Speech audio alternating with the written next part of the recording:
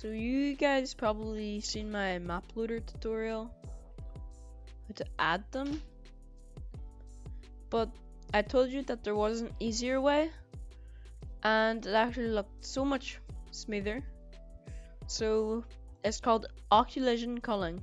So it's actually super easy to set up, maybe 50 seconds tutorial. So first of all, let's just delete our map loaders because we will not be needing them.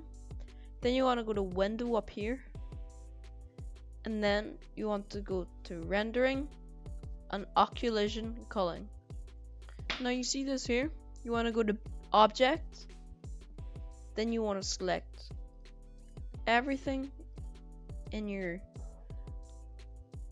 game, everything that is like your map, your cupboards, your presses, whatever, and you just want to press bake.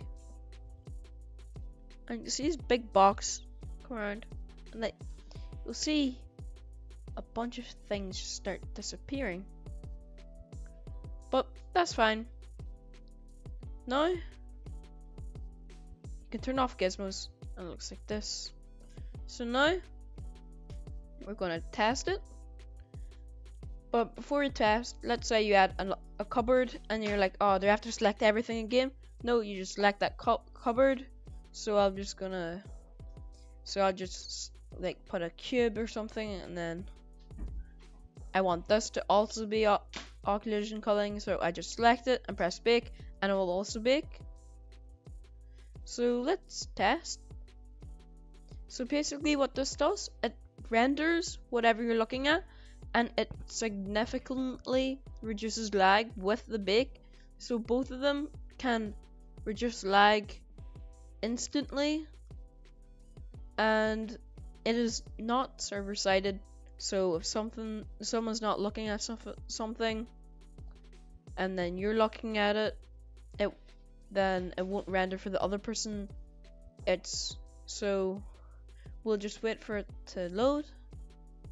Now we'll see. Scene. No, it doesn't look like it's doing anything. Let's just go to visualization. So this is what you'll be seeing in game. Now, if we get our Gorilla rig, Gorilla player, and we'll just drag him up. See, it's like he hasn't seen it yet, so it hasn't loaded. But as soon as it goes into the distant or his view, he'll see it. So we'll go here.